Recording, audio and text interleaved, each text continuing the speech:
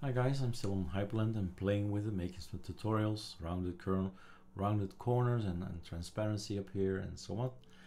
And the thing I'd like to add is a module, a custom cycle wall. So we started on this Wayland thing and we said, you know what, variety may not work, and of course it did not work, but we made it work, so it's possible to use variety. It's up here and it's working fine. But we used to have a custom cycle wall. So inside the scripts folder is a change wallpaper and a little icon for it, and why not use that one? Because this means, Ctrl C, that you can add your own wallpapers to it. So custom updater, let's put it in the front of it like this. You see how it's written, so you know it's gonna be between quotes, and then we save it.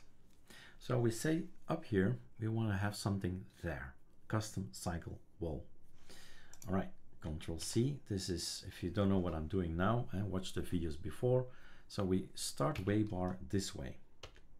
So we can see immediately what's going on. And then we have this little sign up here. And if we click it, indeed, the wallpapers behind actually change. So what's happening, and you see here all the names that come up. What's actually happening is custom cycle wall, meaning on click, config hyperscript change wallpaper. So on click, you go to cycle the wallpaper. Let's see, change wallpaper it's called, right? Directory is this, so that's why we have the BG things. Here are the wallpapers.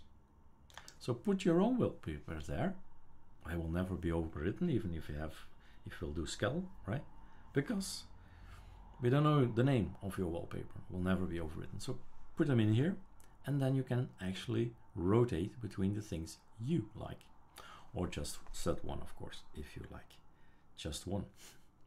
Well, we want to change from time to time, right? So here it is, random picks, just chooses one of them. And then some commands, sway background. And of course, if you want to know more, you know the drill, man, right? Read something. Sway background. Oh, that's not correct. So Ctrl C, that's one, making this bigger, mon, and then sway. These are the things, background, idle block, okay, and read. Displays a background image on all outputs on your Wayland session. Okay, got it. Super Q.